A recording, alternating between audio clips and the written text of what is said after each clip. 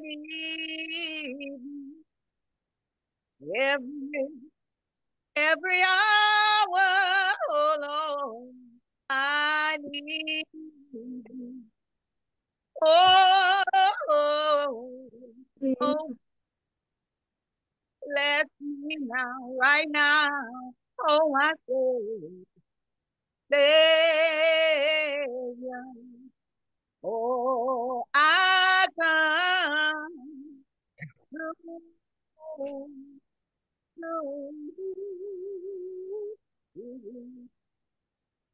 hallelujah. Amen. Amen.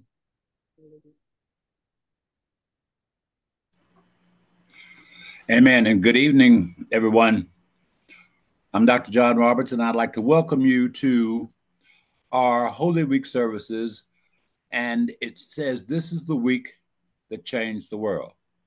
On behalf of the presiding prelate of the 9th Episcopal District, the Right Reverend Harry L. Seawright, on behalf of the Reverend Dr. Letitia Watford, presiding elder at Tuskegee District, Reverend Dr. Wille, Reverend Dr. Eugene Marshall, presiding elder of the Ozark District, all presiding elders, all pastors, and all bishops that are in attendance tonight, we greet you in the name of our Heavenly Father.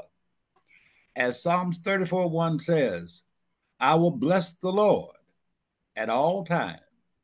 His praise shall continually be in my mouth." Yesterday was Palm Sunday, and they had palms singing, "Hosanna, Hosanna to Christ the King." Well, we are here today to begin our Holy Week services. We will follow the order that is before you now on the screen. This service is being hosted by Pastor Reverend Mattie Edwards and Reverend Monique Summers. The order of service, there will be selection by Sister Sheila Jackson and friends, prayer by Elder Willie Marshall, prayer response, Sister Priscilla Winfield, scripture by Reverend Dr. Clementine Warren, and the offertory appeal by Sister Linda Carter. After the offertory appeal, I will come back and do the remainder of the program. Thank you. Sister Jackson. Yes, sir.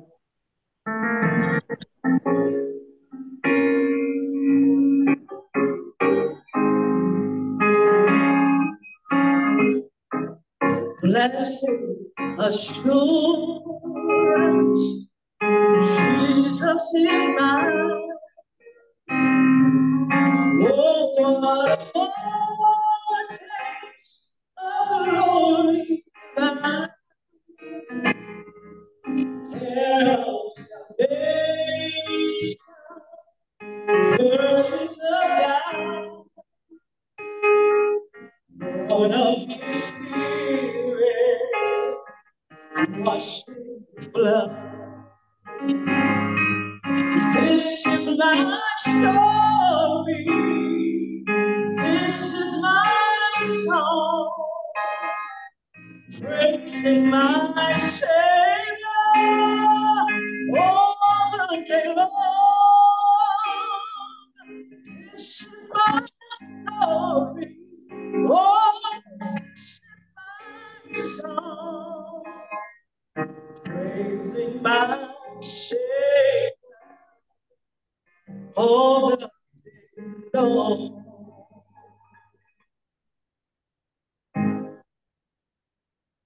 Amen.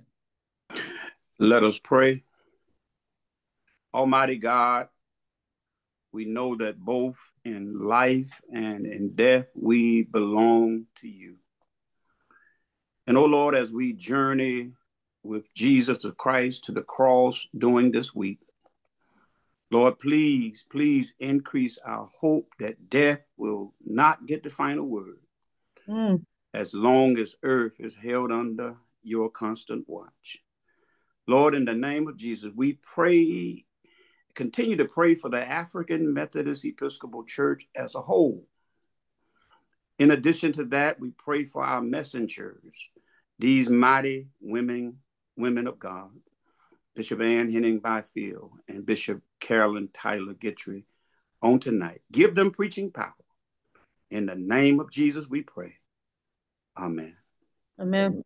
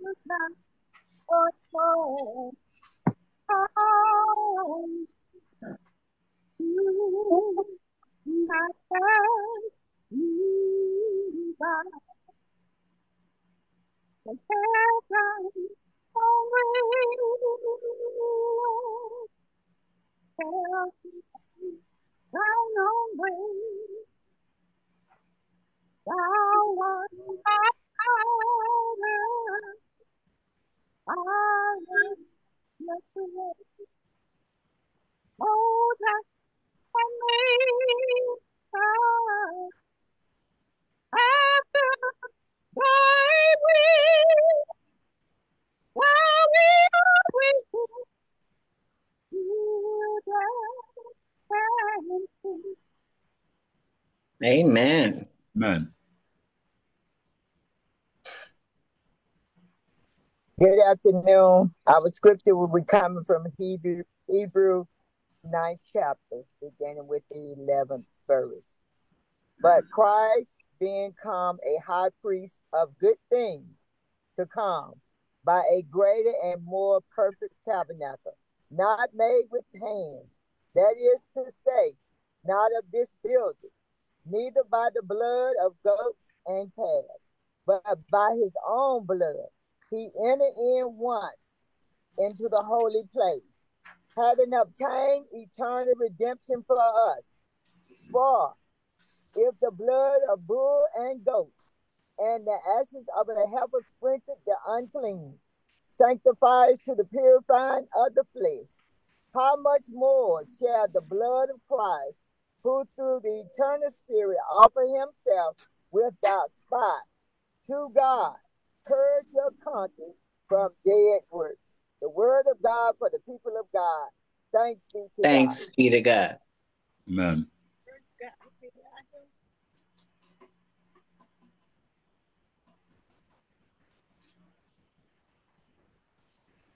Good afternoon, each and every one, to our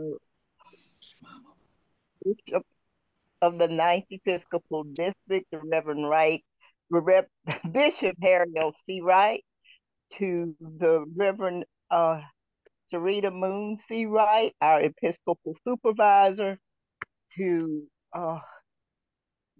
Elder Willie Marshall, to our own Elder Letitia Wofford, to all pastors on this district and others. My job this afternoon is appeal for your offering. We are asking, they didn't say an amount, but I am asking for at least $25 from each individual who can. And to be able to do this, you may send by CashApp, which is $ Holy Week 2024. Again, that's $ Holy Week 2024. Or you may mail your check to the St. Luke AME Church, P.O. Box 4138, Opelika, Alabama 36803. Again, we thank you, for this will be a wonderful week, and I know that we will all be blessed. Amen. Have a good afternoon. Amen. We'd like to thank Sister Carter for that offertory appeal. And at this time, we are going to ask the Reverend Sarita Moon Seawright, the 9th Episcopal District WMS Supervisor, to present the Bishop of the 9th Episcopal District, who will in turn introduce the preachers for the hour.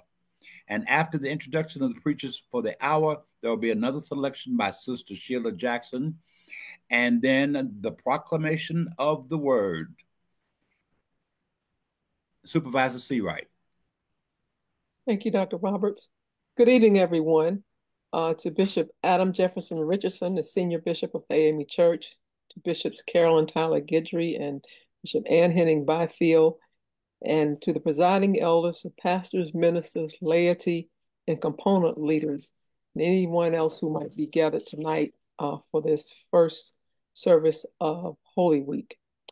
It is my task to present the bishop for tonight of the 9th District. Bishop Harry L. Seawright was born in North South Carolina to Joe Nathan and Mary Seawright. He is the youngest child, and he grew up in Swansea, South Carolina.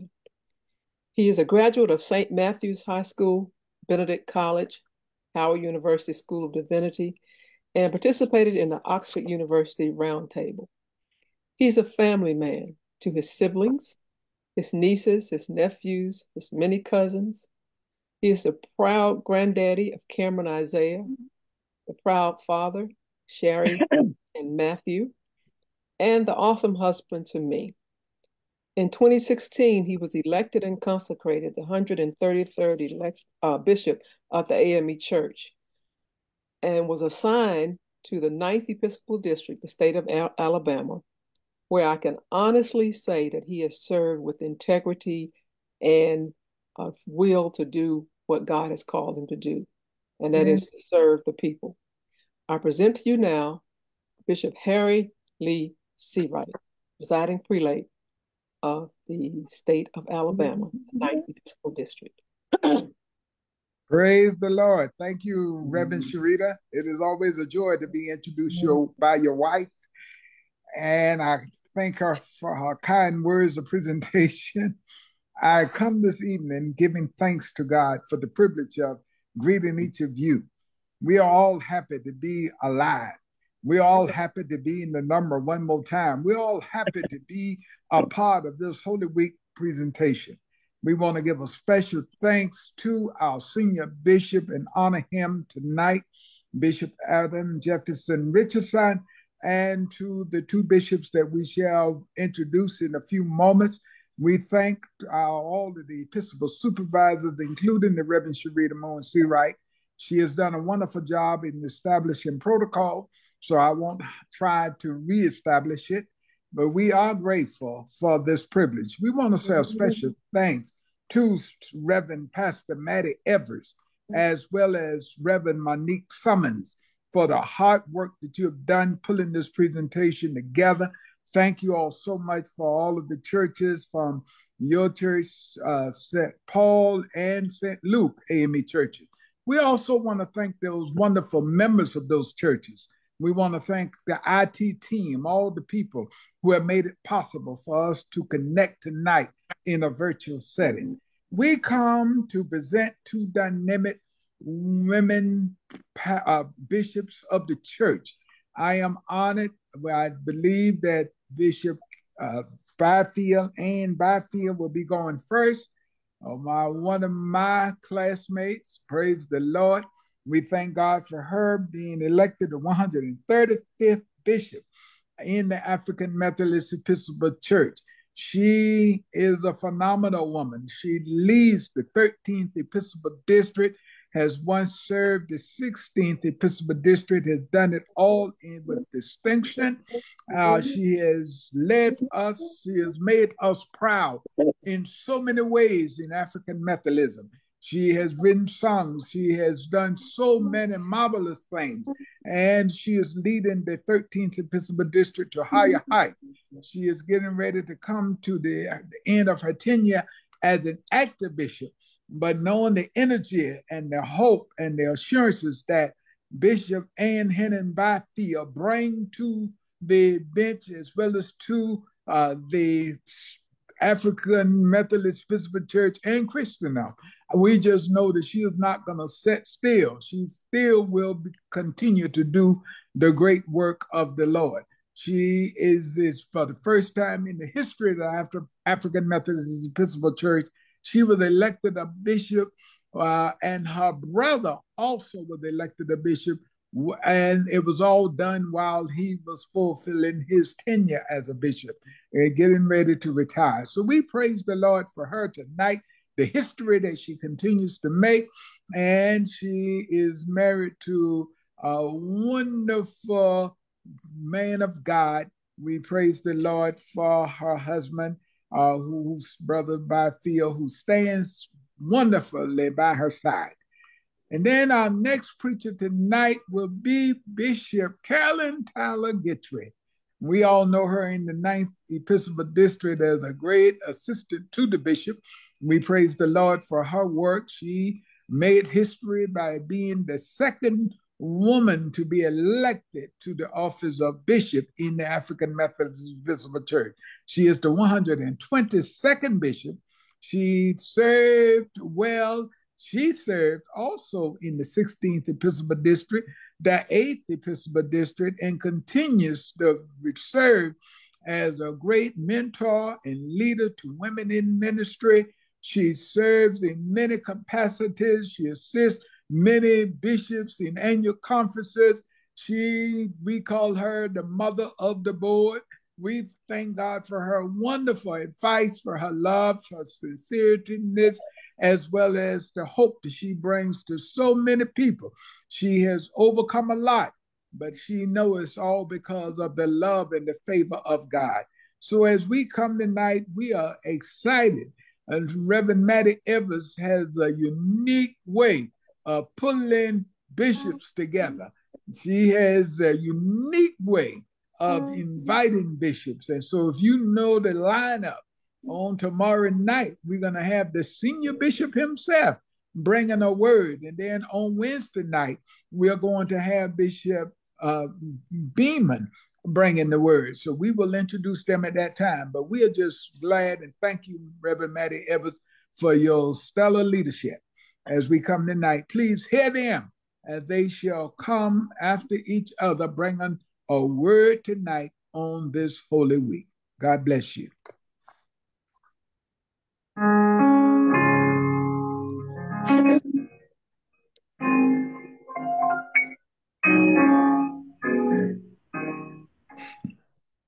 Were you there when they crucified my Lord?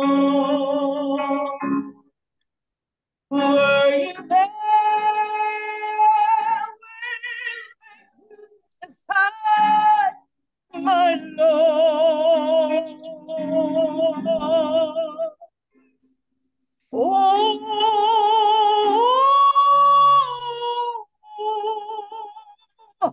sometimes it causes me to tremble, tremble, tremble. Were you there when they crucified my Lord? 'Cause all my life you have been faithful,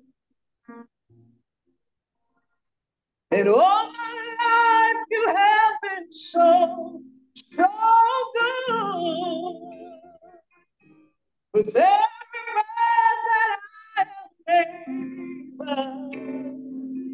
oh, of the goodness of God. I love you, Lord, for your mercy never fails.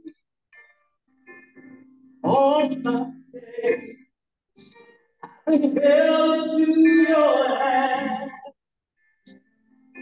From the moment that I wake up, till I lay my head, oh, of the goodness of God. Hey! So you have been faithful. Oh, my Lord, you have been so good. Everywhere I am, oh, I will sing of the goodness of God. Oh,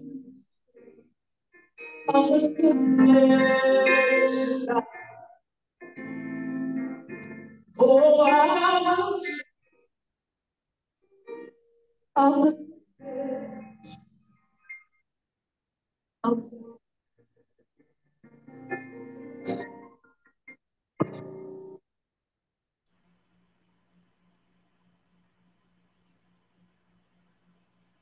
Amen. Now it is time for the preached word.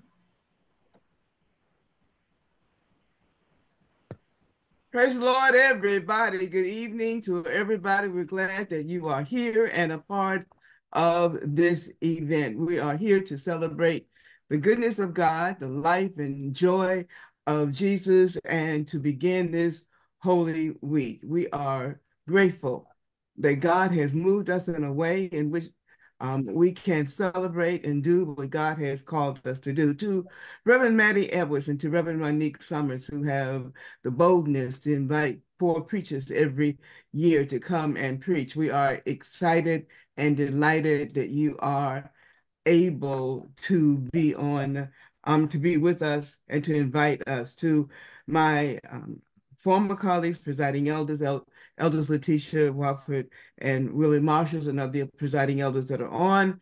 To Bishop Harry Seawright, my classmate, and to Supervisor Seawright, we greet you in Jesus' joy. To Senior Bishop Richardson, and to my colleague in this event, my colleague in ministry and on the bench, Bishop Carolyn Guidry, and to all of you who have assembled. Turn with me to Matthew 21, the 23rd through the 27th verse. We're going to be infusing the rest of that chapter in a way in which we can understand and see what God has for us to do. Is there any way that I can be on the screen? Whoever's handling that. So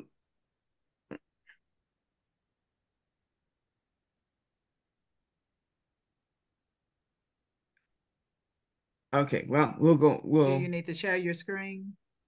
No, I just need to be, whoever's doing it, I just need to be put on the screen. You are on the screen. Okay, all right, I can't see myself. Okay, all right. So when he entered the temple, the chief priests and the elders of the people came to him as he was preaching and said, "By what authority are you doing these things? And who gave you this authority?" Jesus said to them, "I will also ask you one question. If you tell me the answer, then I will also tell you by what authority I do these things. Did the baptism of John come from heaven, or was it of human origin?" And they argued with one another. "If we say from heaven, he will say to us, 'Why then did you not believe him?' But if we say of human origin, we are afraid of the crowd, for all regard John as a prophet." So they answered Jesus and said, "We do not know." And he said to them, "And neither will I tell you by what authority I'm doing these things." For a subject, first things first. First things first. The story of Jesus' triumphant entry into Jerusalem is what we call Palm Sunday, and begins what we call Passion Week. Many of the Old Testament prophecies were demonstrated in the prediction of the singular event of the Messiah coming into Jerusalem.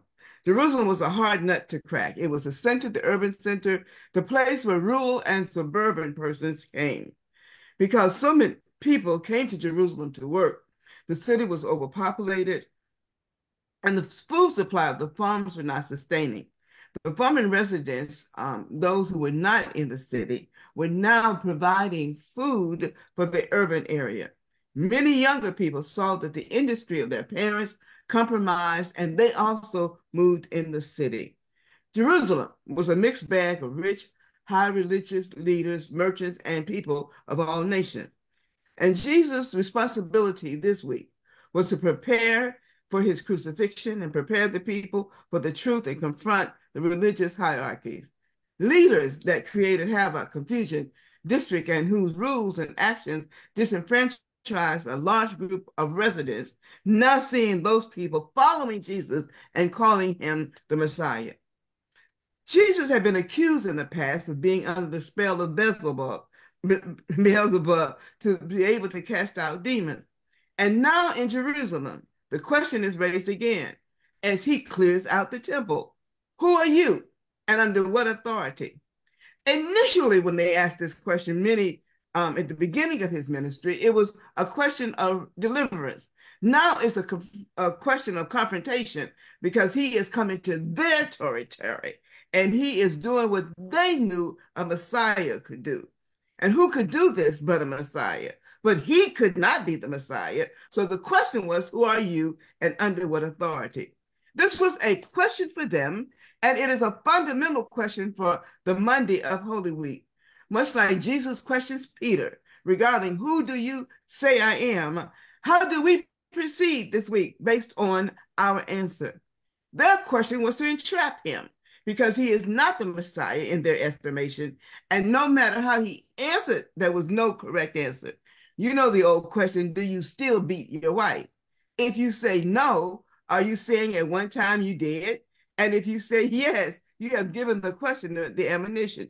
So true to Jesus's pattern, he never allows himself to be set up.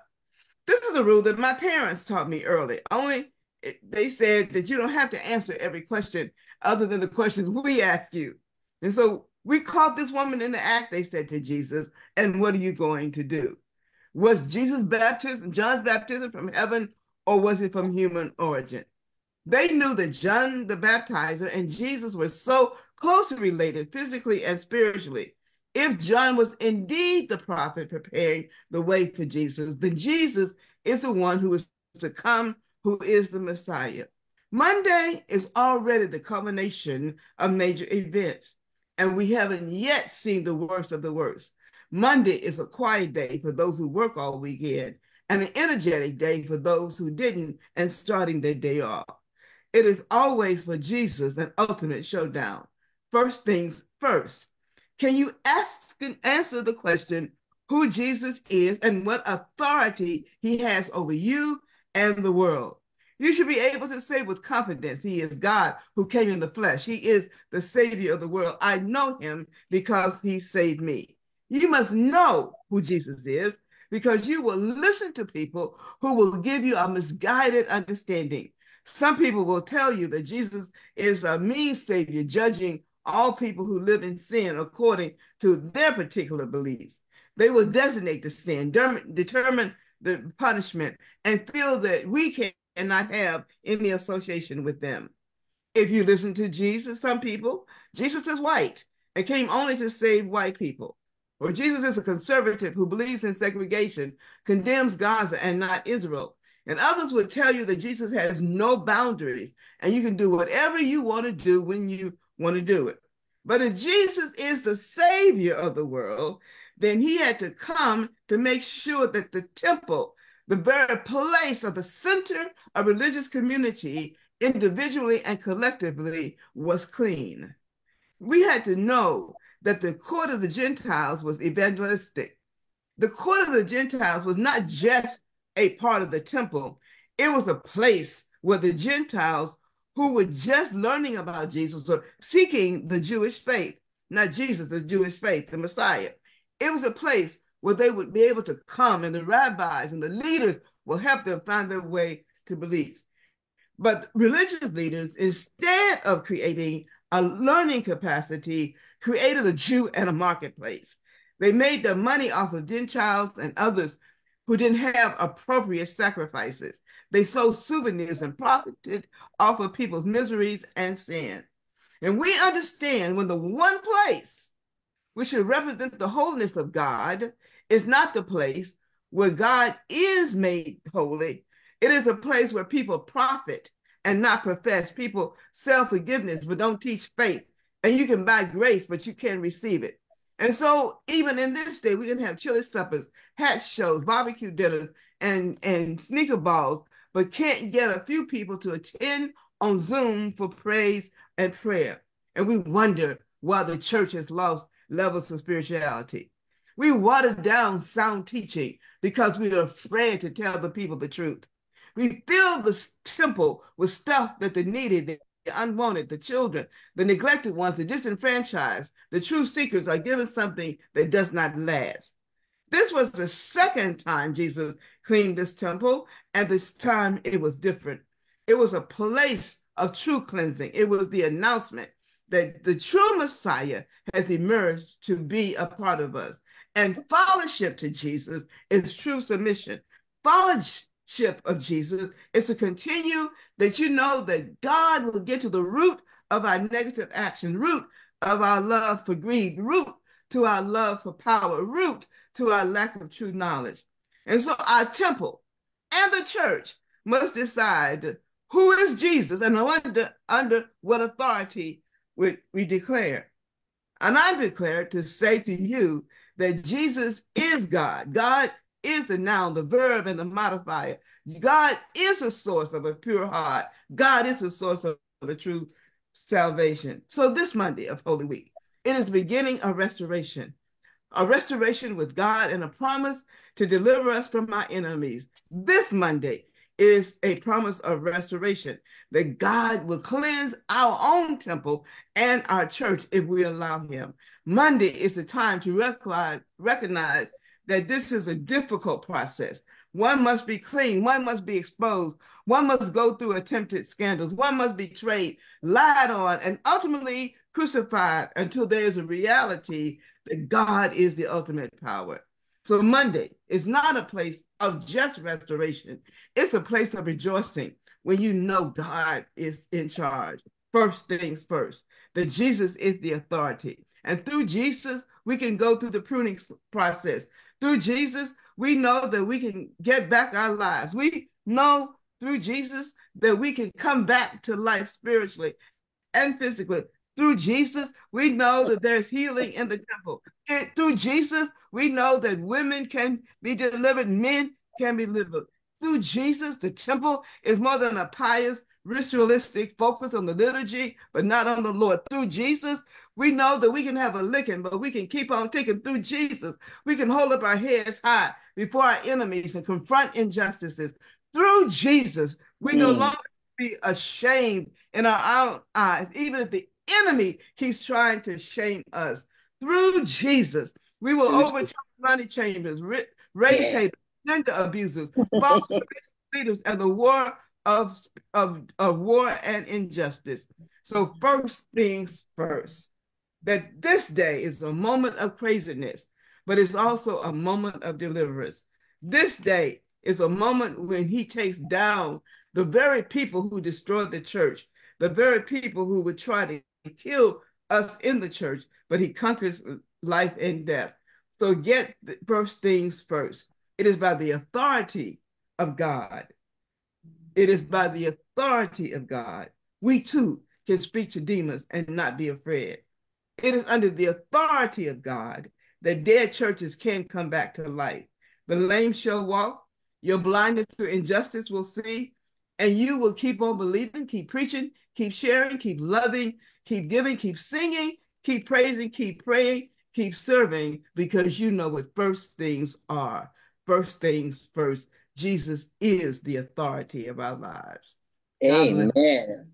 Amen. Amen.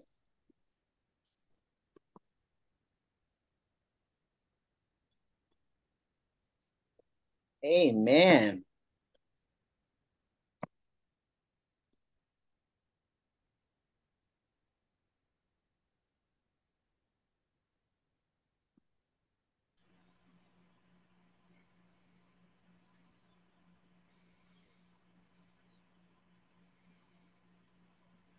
Am I next? So, thank you. Yes, you are. All right. Yes. Oh, thank you, Bishop Henning Byfield, for such a powerful message. And to all those whose names have already been called, and I thank you all for being here with us tonight. Bishop Seawright, Supervisor Seawright, and the Senior Bishop Richardson. Thank you all. And for all my brothers and sisters who are here, thank you for being here tonight, and thank you for your prayers. Sister Mattie, and the sisters who put this together, thank you so much. Let us pray. Gracious God, stand up now. Continue to preach to the preachers. Let them hear your word in Jesus' name. Turn with me, if you will, to Isaiah chapter 49 and verse 6. Isaiah 49 verse 6. And it reads, "It is not enough for you to be my servant, to restore the tribes of Jacob and bring back the survivors of Israel. I will make you the light of the nations, so that my salvation may reach to the ends of the earth." And then we go to John chapter 13, verses 1 through 7. And it reads, "It was just before the Passover festival. Jesus knew that the hour had come for him to leave this world and go to the Father. Having loved his own who were in the world, he loved them to the end. The evening meal was in progress, and the devil had already prompted Judas, the son of Simon Iscariot, to betray Jesus. Jesus knew that the Father had all things under his power, and that he had come from God and was returning to God. So he got up from the meal, took off his outer clothing, wrapped a towel around his waist.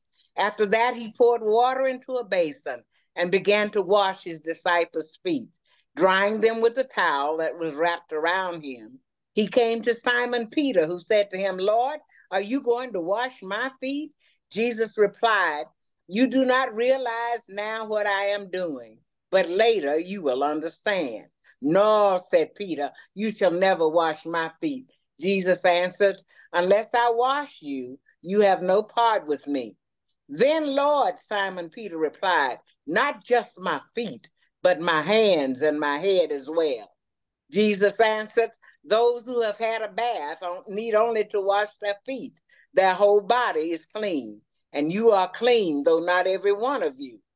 For he knew who was going to betray him, and that was why he said not everyone was clean. When he had finished washing their feet, he put on his clothes and returned to his place. 'Do you understand what I have done for you?' he asked them. 'You call me teacher and Lord, and rightly so, for that is who I am.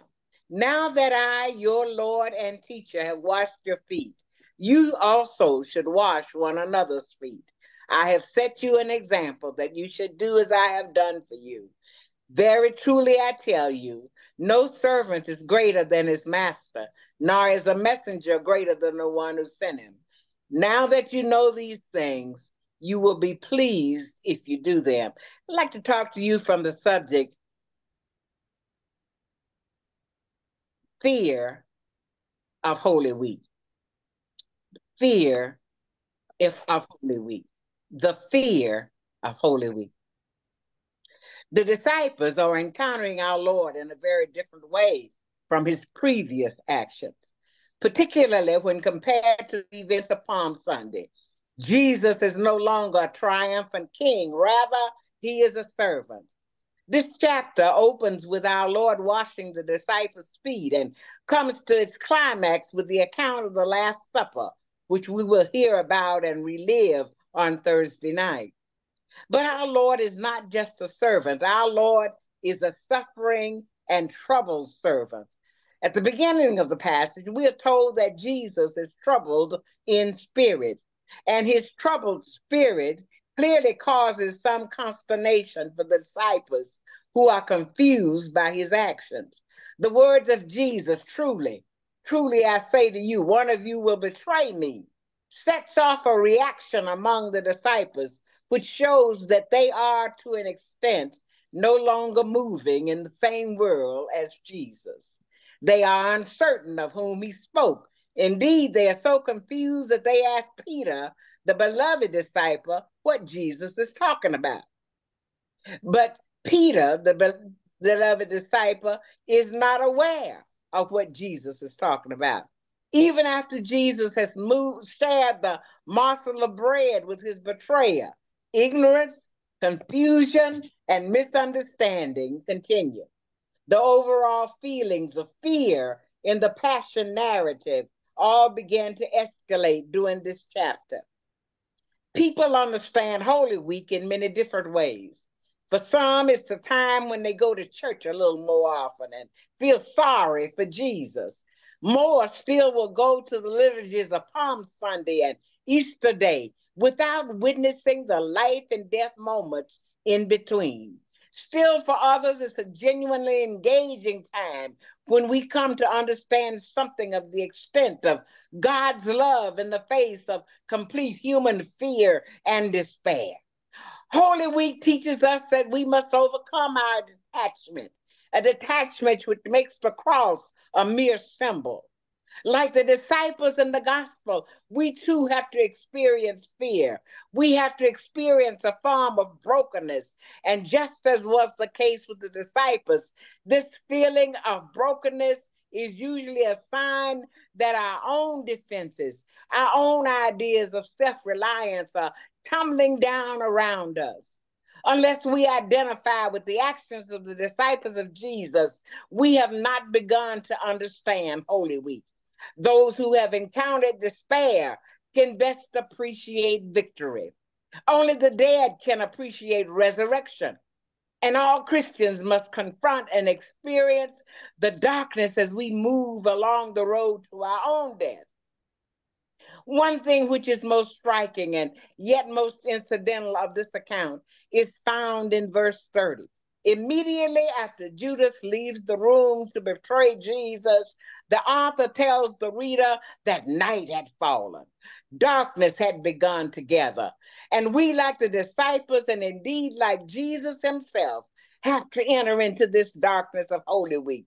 The gloom of Gethsemane, the cloud and darkness of Good Friday, the pitch black of the tomb. In this darkness, we cannot see except by relying on Christ, who in the darkness becomes our true light.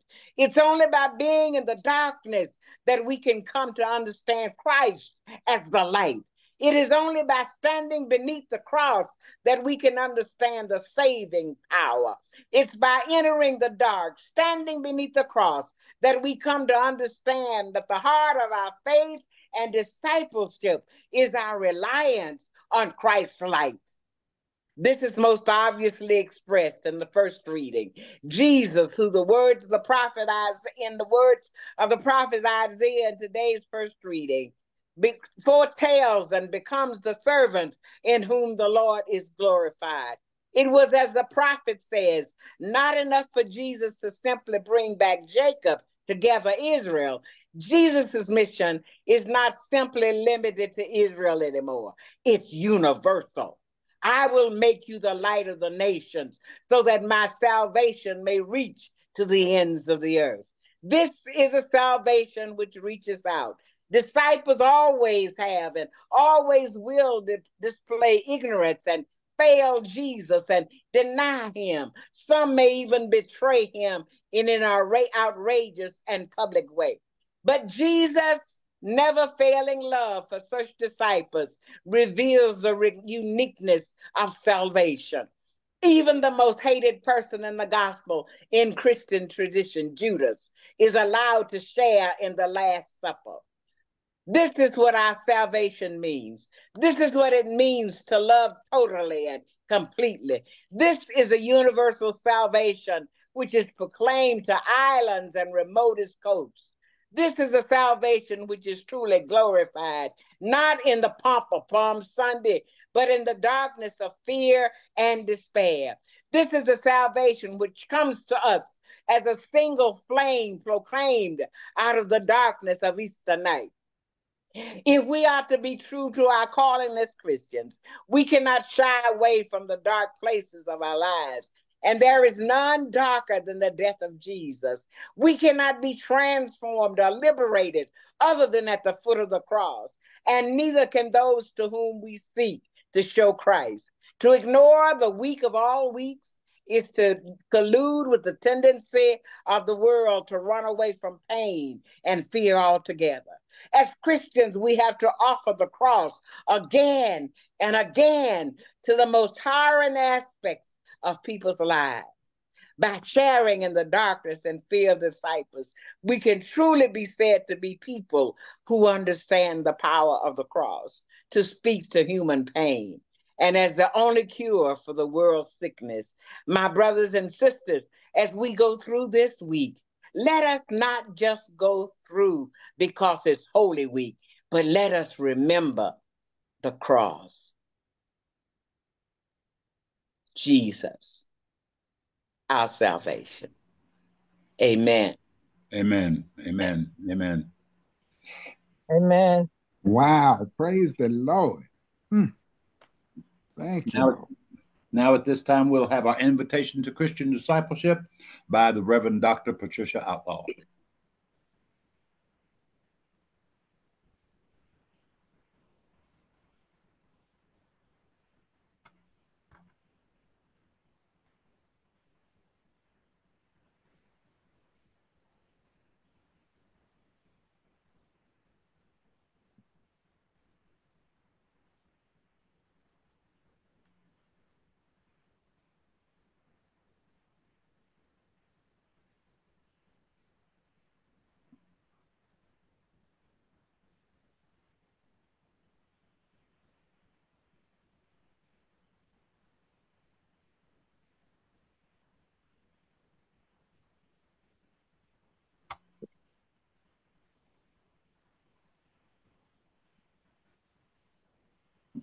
Dr. Outlaw, if you can hear me, it's your time to do the invitation to Christian discipleship. I see your line in, and it is unmuted.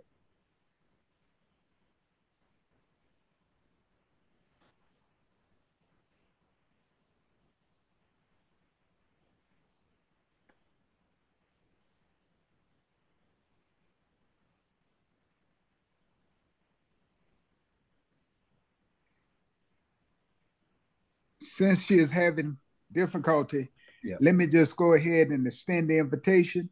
We have heard two wonderful messages tonight. We have been blessed by these dynamic bishops of the church, and we come tonight to extend an invitation to anyone who want to make a decision for Jesus Christ. Jesus paid it all. He has done what needs to be done. Here we are celebrating what was done on the cross. But remember, it was all done for you and I.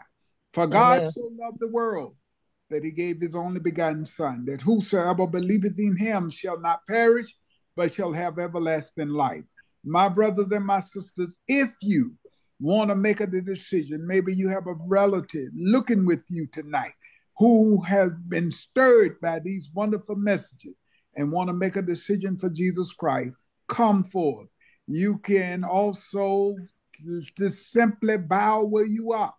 And you can send us a text. You can send us a call. You can put it in the chat that tonight I have made up my mind to accept Jesus Christ as my Savior. I've even made a recommitment to draw closer to Christ. I want to become a member of one of these African Methodist A.M.E. churches. You can do it tonight. You can make a decision. I pray and hope that you will do that. Our choir will lead us. There will be a selection. You got time. We'll take the time for you to make up your mind. Can we have one selection? Come to Jesus just now. Come to Jesus. Come to Jesus. Come to Jesus. Just now. Just now. Oh, come to Jesus. Come to Jesus just now. He is able. He is able. He is able. Just now. Just now. Oh, he is able. Jesus is able. just now. Amen. Thank you so very much. God bless you. Thank you, Bishop Seawright, and thanks to Bishop Henning Byfield and Bishop Carolyn Guidry for those fantastic words of encouragement and reflection. I'm reminded of a song myself, I am satisfied with Jesus. And we say, I am satisfied, I am satisfied, I am satisfied with Jesus. But the question comes to me, when I think of Calvary, is my master satisfied with me? Amen. And at this time, we will have remarks and acknowledgments from our host pastors, Reverend Mattie Edwards and Reverend Monique Summers. Following those remarks and acknowledgments, we will have remarks and words of encouragement from Reverend Dr. Letitia Watford, presiding elder of the Tuskegee District, Reverend Dr. Wille Eugene Marshall, the presiding elder of the Ozark-Troy District, and of course, our own, the Right Reverend Bishop Harry L. Seawright, presiding prelate of the 9th Episcopal District of the A.M.E. Church. And after our bishop's remarks, we will have closing remarks and benediction from our preachers of the evening, Bishop Henning Byfield and Bishop Carolyn Guidry. Pastor Edwards. Amen. Thank you, Dr. Roberts. Thank you so much. And thank God for the word that we have heard on tonight. For truly, it was an awesome word. First of all, to my bishop, the Reverend Dr. Harry L. Seawright, and our supervisor, the Reverend Sharita Moon Seawright. Also to Bishop Henning Byfield and Bishop Carolyn Guidry, along with Senior Bishop Adam J. Richardson. To my presiding elder, the Reverend Dr. Marshall, our candidate for bishop, and my former presiding elder, Reverend Letitia Watford. We say to God be the glory on tonight. And let me say this, Reverend Monique Summers, she is the pastor of St. Luke A.M.E. Church located in Opelika, Alabama, and I am the pastor of Greater St. Paul located in Troy, Alabama. And so we also speak on their behalf, and we greet you in Jesus' name and with the love of God.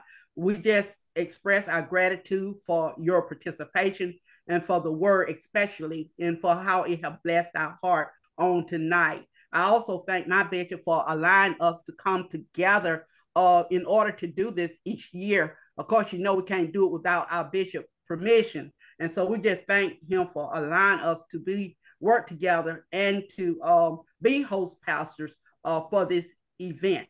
And so to God be the glory. And we love you. Thank you for everything that you have done on tonight. God bless you.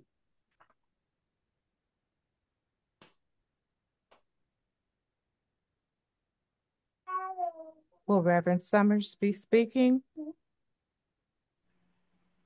Reverend Summers? On her behalf. She's working behind the scenes. Oh, okay. Very well. Yes. This is Presiding Elder Watford, and indeed it has been a pleasure to be in this service tonight. To the established protocol, all those I know to call and don't know to call, truly we have been blessed tonight. And I just thank you for this opportunity to greet each of you with the joy of Jesus. We look forward to sharing with you throughout the remainder of this week. May God continue to bless us all. Amen. Amen. Amen. Amen. Thank you again to Bishop Byfield and Bishop Guidry for both great words on tonight. Thank you to my bishop and Supervisor Seawright, to Senior Bishop Richardson and Supervisor Richardson, to all of the other bishops of the church and supervisors, to clergy and laity on all levels. Thank you so much for your support on tonight. Let me just say to my first pastor, Pastor Mattie Edwards, and to Reverend Summers, how proud I am of you. Thank you for your leadership, you and Reverend Summers. Thank you so much. Let me acknowledge any candidates that may be on tonight.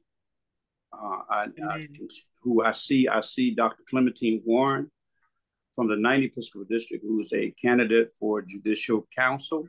I also see Dr. Moses Sims from the 80th Episcopal District, who is a candidate for Episcopal Service. And I was looking for Dr. G. Diane Lewis, who's also a candidate for Episcopal Service from the 90th Episcopal District. If there are any other candidates that are participating tonight, please acknowledge yourselves, because we do not want to leave anyone out. Amen. Please acknowledge yourself if there are any other candidates. If not, thank you to everybody. Let us continue to pray for the revival. And thank you for this opportunity to greet the wonderful people of God. Amen. Out of respect for our senior bishop, we just want to at least acknowledge him and see if he wants to say something before we close out. Bishop Richardson? Yes, thank sir. you. No, Bishop Seawright, thank you very much for the honor. I'm grateful to be here. Got a great word tonight. Got two great words tonight. Amen. And it only demonstrates what I've got to try to do tomorrow night. Nonetheless, it's been a great night. I'm grateful to have been here. God bless you one and all. Amen. Amen. I tell Reverend Evans, she is the only person that I know that will approach bishops and even get two of them to preach on one night. Excuse me. Thank you. Thank you again, Reverend Evans, and to all of the committee persons. We're so grateful. Thank you all. We have thoroughly enjoyed this service. Looking forward to the rest of the week. Tomorrow night, Wednesday, Thursday, please pray for the preacher. I will be trying to bring a word. And then we pray and hope that everyone will have that resurrected power and joy on Easter Sunday morning. God bless each of you. Thank you all for participating and sharing. All of the people all over Facebook. Thank you all. All right. We will now have the benedictions and any remarks, I think, by the two bishops. Okay. Yep. And thank you, our worship leader tonight. Thank you so very much. We appreciate you always. Thank you. Thank you, Dr. Roberts. Yeah, thank you, Pastor. Thank you, Bishop. All right. Okay. Bishop Byfield. Yes, just wanted to thank you again for the opportunity to be a part of this unusual and significant preaching opportunity. I recognize again my colleagues, and particularly Bishop Guidry, who we share tonight. But Bishop Richardson, we're just so glad that we're preaching before you. So we Amen. About the word tomorrow night. God bless you all, and have a good evening. Thank you again. Bishop Guidry. Yes, what my sister said. Thank you. Everything ditto. And now each one of you will lead us in the benediction.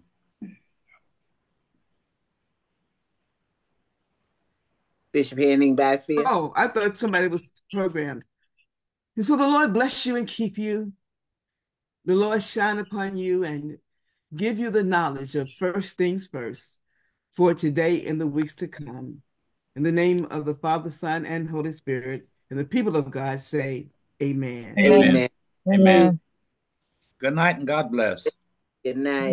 Good night. Good night. Good night. God bless everybody. Good night. Good night. Thank you all for joining us. God bless.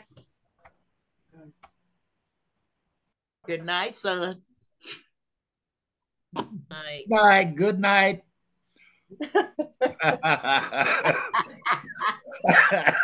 I knew you had to get it in there. Yes, my baby over there. Hello. I will. He hears you. He's standing over here in the corner. Okay. Good night. Good night, Dr. Wofford. Good night.